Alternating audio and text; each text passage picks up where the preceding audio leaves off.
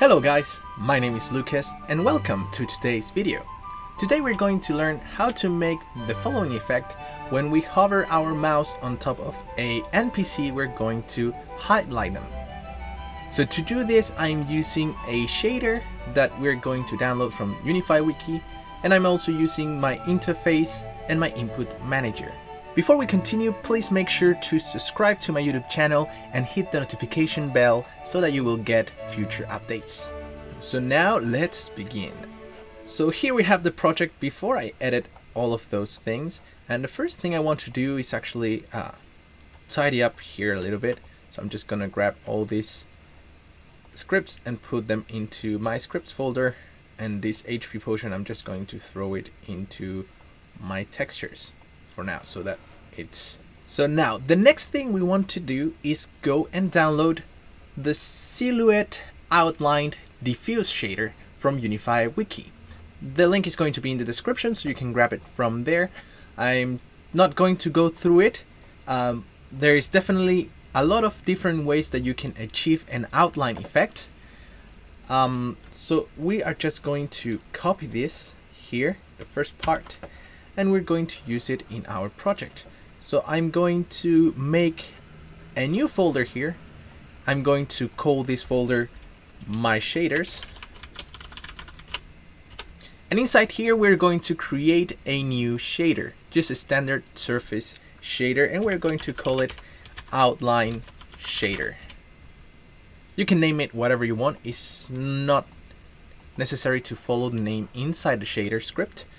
And sorry if I'm coughing or sneezing during this video, because I am a little bit sick. I've been sick for 2 weeks already, so I apologize in advance. So this is a shader. We're not going to go into too much detail about shaders, but we're just going to replace all of this with the code we got from UnifiWiki. Here, all this, we're just going to replace everything inside. If we select our witch doctor and we go to the material of the witch doctor, so we just click on him, here's the material.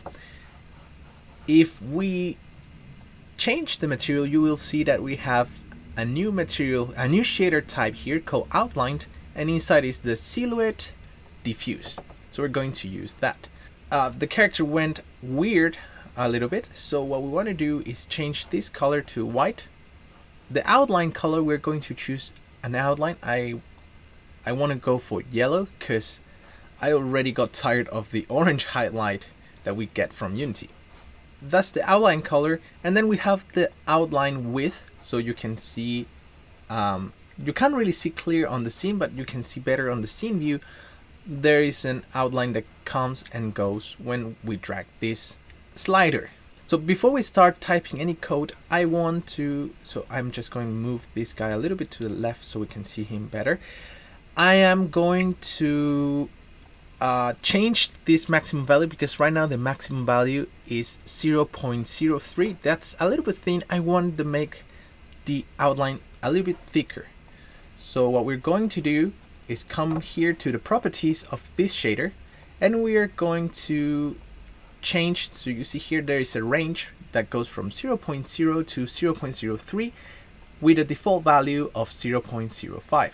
So we're going to change this to something like 0.2, and I know 0.2 is good because I already tested it, but I just wanted to let you know. So now we changed that value, we can actually drag the slider even further. So from 0 to 0.2, that's what we want to do. So now that we have our material and our shader ready, we're going to go to our interfaces folder and open up our iClickable interface, and we're going to create two new functions. One name that I was going to use is OnMouseEnter, but Unity already has this function as part of MonoBehavior, I think. So we're going to use another name because we don't want to use Unity's one. We're going to use our own for the sake of learning, and also for the sake of doing it ourselves. More flexibility maybe in the future. So we're going to call it OnHoverEnter, and we need also a OnHoverExit. So these two functions are going to be called from our input manager whenever we enter the mouse on top of an iClickable object and when we leave from it. Right now you'll see we have a bunch of errors because these classes should be implementing those functions. So we just click on that light bulb, implement interface.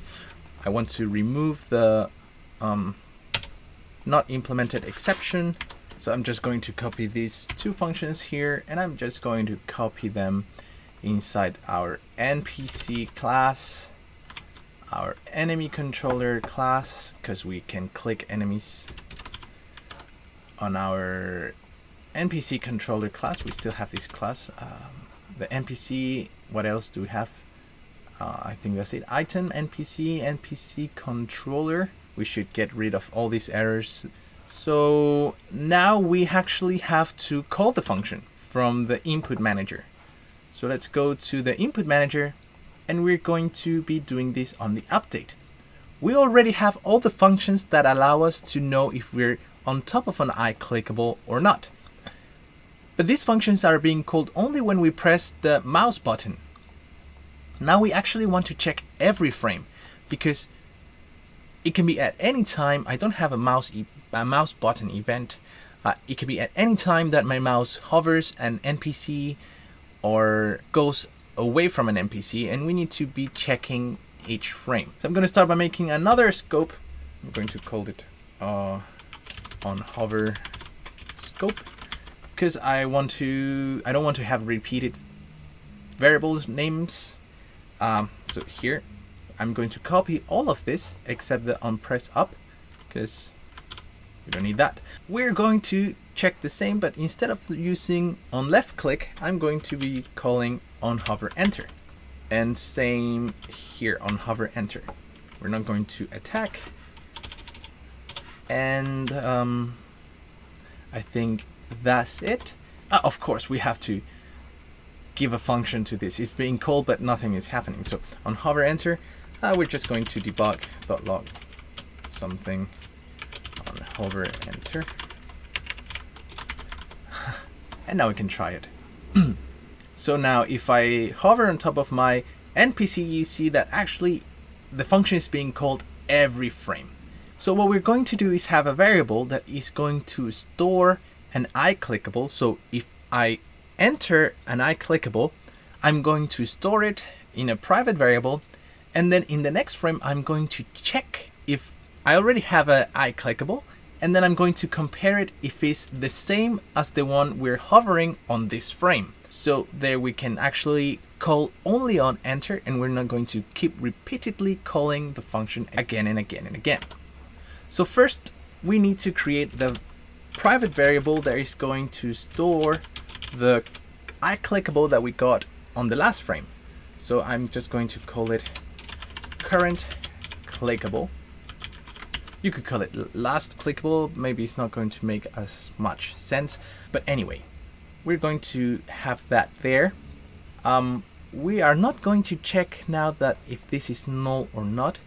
We first need to check if this, the clickable, this is going to be current frame clickable. All right, so we're going to get this. And then we're going to compare if clickable is not equal to current clickable. So if they are different, the one we get now from the one we already got from previous frame, we are going to, first of all, we're going to call the OnHover enter because it's a new clickable, right? And then we're going to set the current clickable equals to clickable. So current clickable actually can be called last clickable or previous clickable.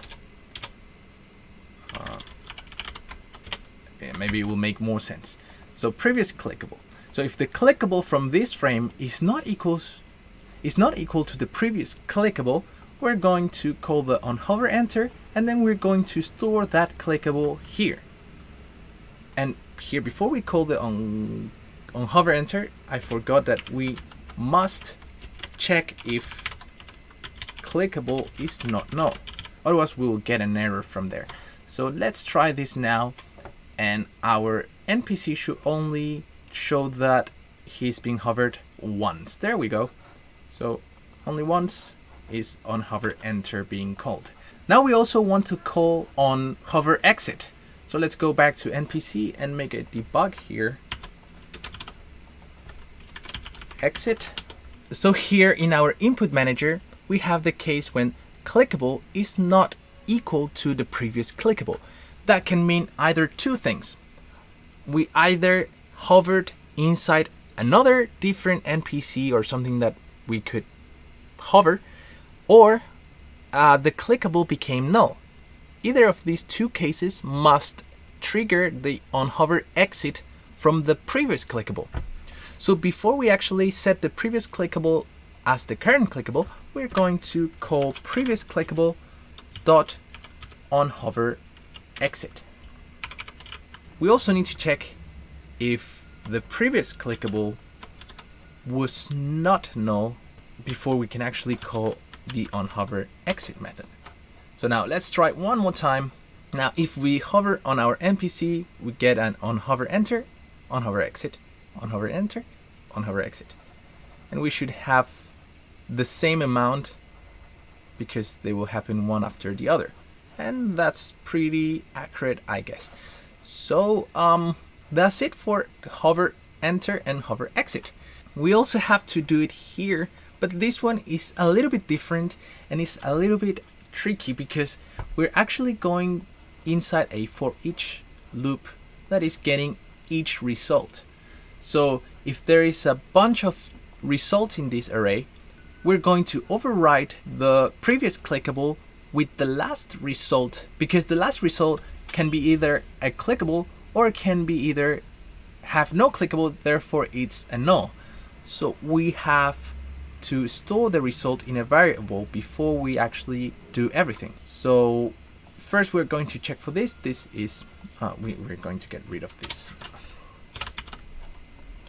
We're going to see if our pointer is over a UI object. Check. Now we're going to go through each result of the UI objects under the pointer. But instead of calling this right here, I'm going to make a variable first. I'm going to make an iClickable.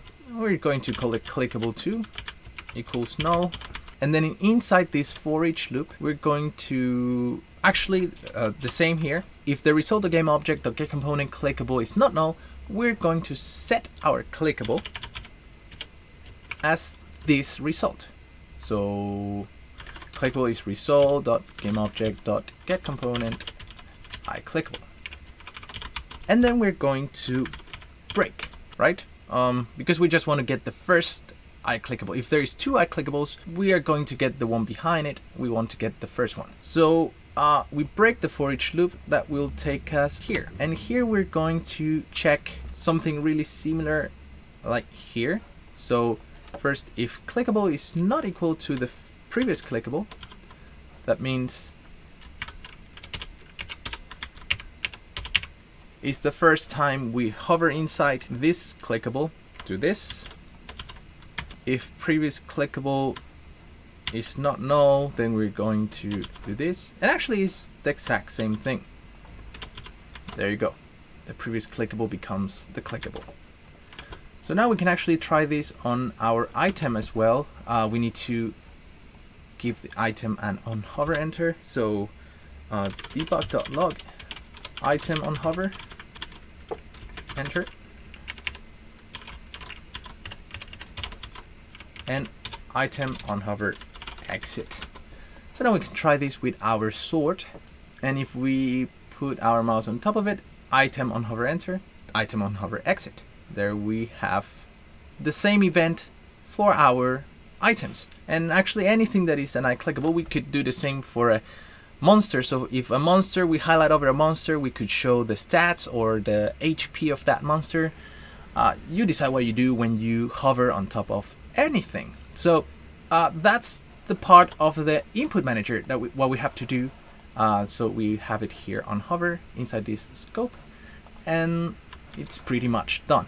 Now we have to do the last thing, that is change the value of the width of this outline to 0 and back and forth when we hover on this guy. I'm going to have the default value as 0. You could actually have this always as 2 and just change the material or change the shader. I'm just going to do the value because I want to try that. And for doing that, we are going to use a method from the Unity scripting API. It's called setFloat. So this allows us to set the variables that you see here, like the main color or the outline width in this case, which is what we want to change. So let's go to the code. Here in NPC, when we hover enter, we're going to get a component in children.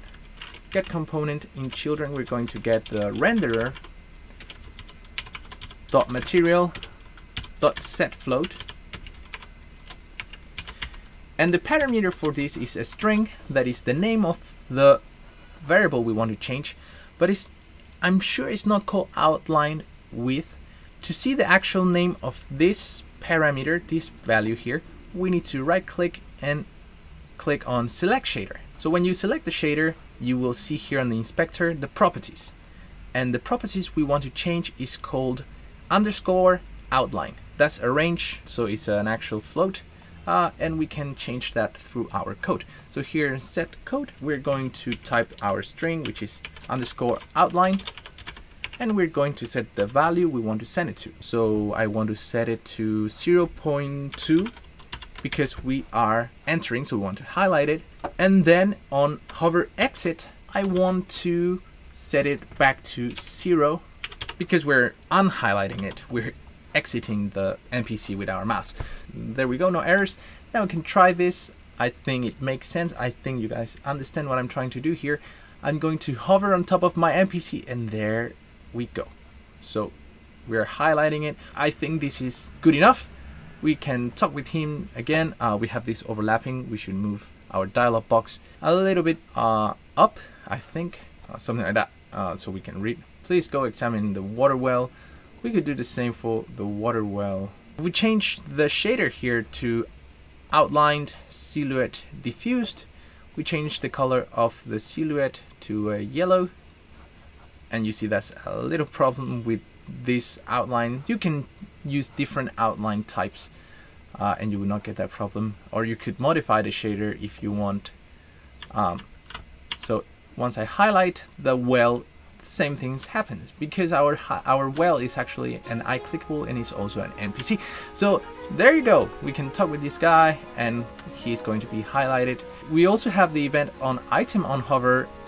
So I'm going to challenge you guys to create a method to highlight the slots that we are currently hovering on. So something similar to what we did with the NPC, but maybe instead of using a shader, you could use some sprite or change the color of the item.